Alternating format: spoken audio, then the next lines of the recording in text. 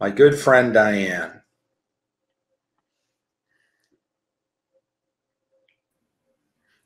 Hi, friend.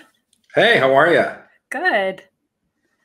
Good. Um, Thanks for having me. This is Yeah, I haven't awesome. seen you in a couple of years, but it's good to It's see been you. a while. Yeah, exactly. I love it when I, my friends are like, "You're into dream interpretation? Hey, can you interpret one of my dreams?" And I'm like, "Come on the show," and then they do. That's awesome. Jump on. Yeah. I Yeah. I'm glad you mentioned something about yawning. I'm like, John, we are boring you to tears. No, I Anyways, assure you, it's not that. I know, I know. But I've been through it. Okay, so let me share with you what it is. It was very brief. It was very impactful, I felt like. So that's why I reached out to you. So I'm standing at the top of an icy mountain, mm, and there is someone standing to my right. I don't know who they are, so they may not be important. Like you said, I don't know who it is. Straight ahead, if you look down, we were at the edge of the cliff of an icy mountain. If you looked down at the edge, if we our only way out is if we jump, we would certainly die because it was a really high up ledge. But I go to the left and I literally go down like a slip and slide, kind of like an avalanche at the top. You're just sort of like at the top of an avalanche on top, just riding it down. And in my brain, as like a lucid moment, I'm like, this is easy and this is fun, And so it was this fun sort of, and I remember getting to the bottom and thinking, that I was so glad that I chose that it happened that way because it certainly would have obviously ended in death. I mean, like it's pretty extreme, not preferential. not preferential, but I went that way, and sort of the tail end of it was like, well, how easy was that? And that's sort of how it came about. And I don't typically remember dreams, and that I remembered. Wow, So that's amazing. I love this dream. So, did you say you had to jump like you were in danger, somebody was pursuing you or something, or it I was just the only way down? it was the only way down. Okay. It wasn't like a panic stricken type dream. It was just like, okay, the only way we can get out Yeah. is to jump, and this is going, and we're going to die. Awesome. I love that feeling. It's a feeling of weight. I just sent out a letter to kind of a New Year's letter where I talk about the weight of that particular moment. In fact, I actually feel like I should read it to you. So I'm going to pull that up um, because I feel like it's part of the interpretation.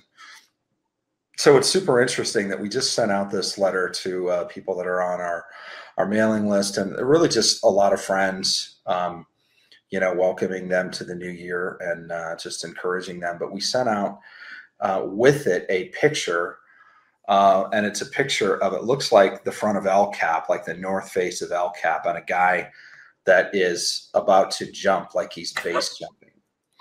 So Yeah, exactly. That's crazy. yeah, it's super interesting. Let me find this for you because I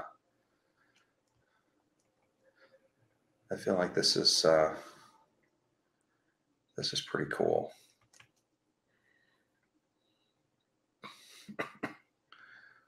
Let me uh, let me get this picture for you too. I gotta share my screen real quick so you can.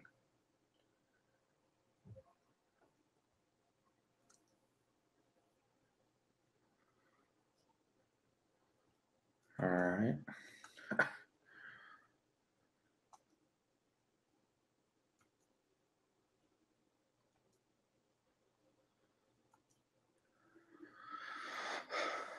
So I don't know if you can see that or not, That but looks familiar. yeah.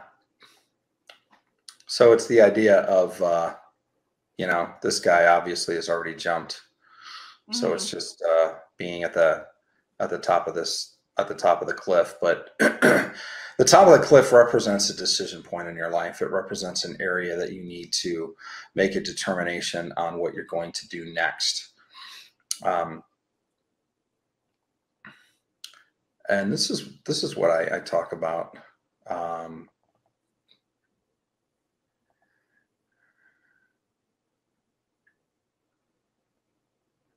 Greatness is coming, and it's headed your way. The fruit and faithfulness of the last season will be evident in the hyper acceleration of this new season. I would say get ready, but I would wager that you already are. Many of us are standing on the precipice of the greatest moments of our lives thus far. We are feeling the weight of history and the culmination of years of preparation. And now it is time to jump, to launch, to propel ourselves headlong into our futures with everything that we have and all that we are.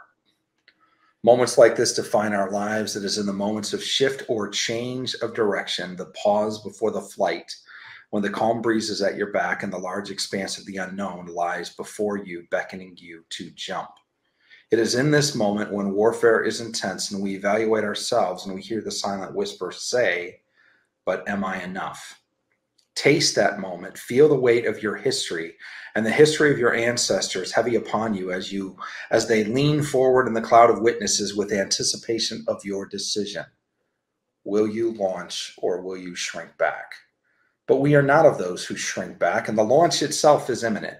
It is decided because of who you are. Your identity and destiny brought you to this place. You would not be on this cliff if you are not the one to jump.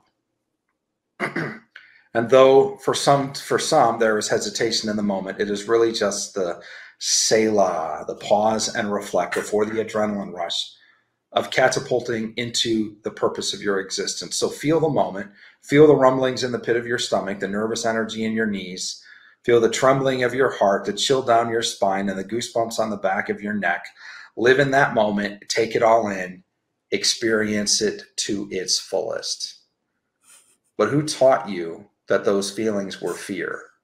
No, it's the anticipation of the history you are about to make, of the moment that you are in. It's simply a herald of the greatness to come and a sign that you are on the right path.